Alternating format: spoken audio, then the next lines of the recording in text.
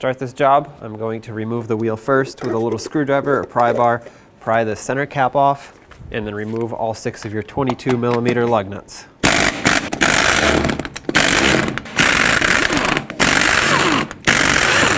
And go ahead and remove your wheel. To start replacing the caliper, I want to crack open the banjo bolt.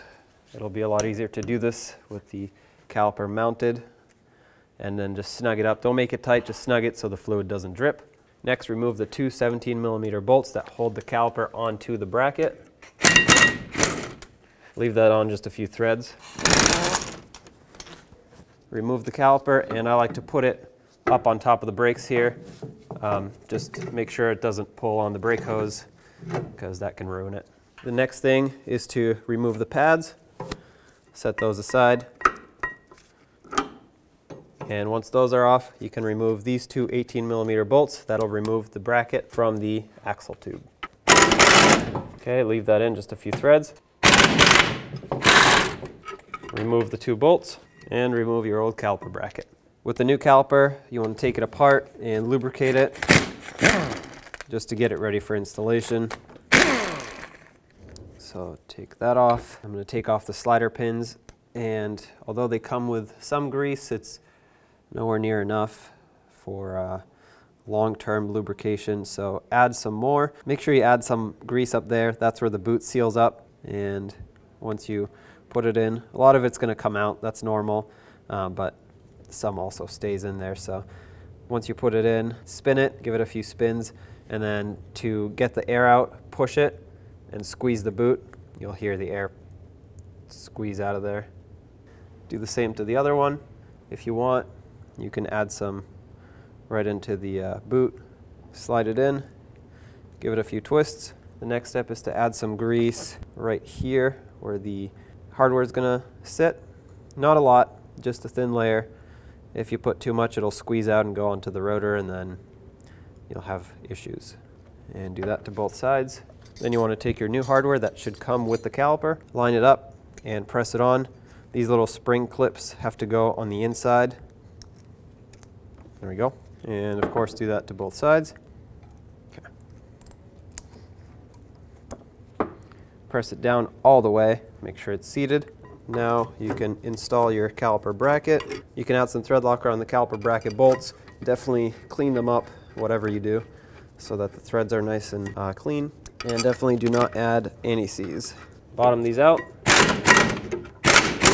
and torque these to 148 foot-pounds. Next, take your brake pads, slide them on the caliper bracket. Make sure they slide on all the way.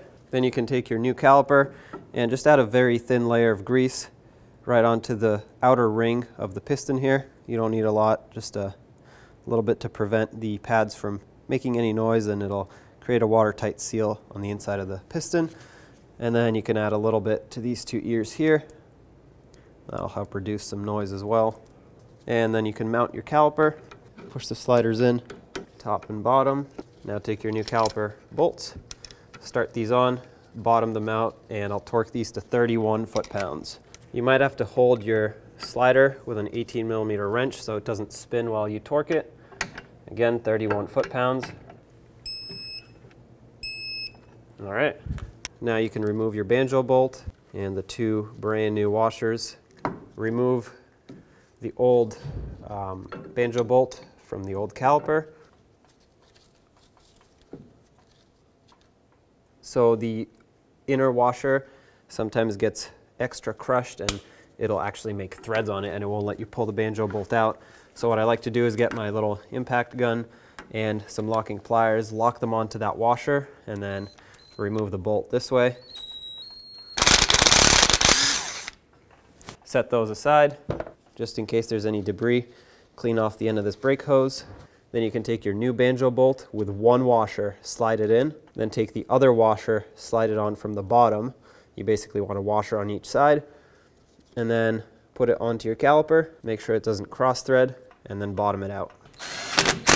Now that it's bottomed out, I'm going to take my wrench and make sure it's nice and tight. Usually I like to go about between 1/4 and 1/2 turn after it bottoms out.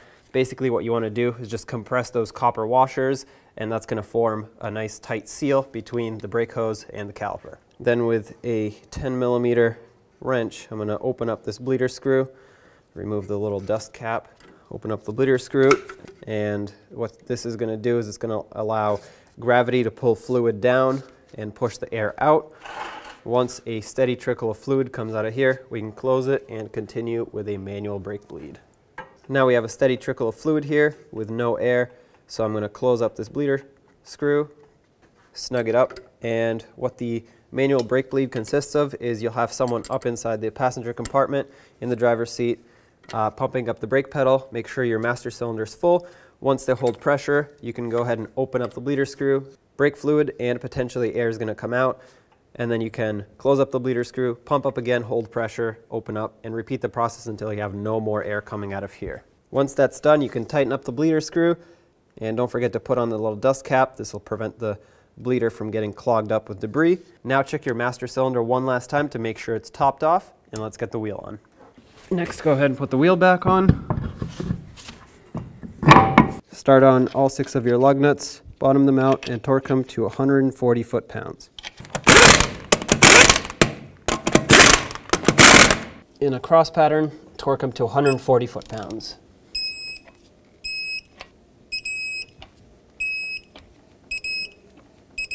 And don't forget about your center cap.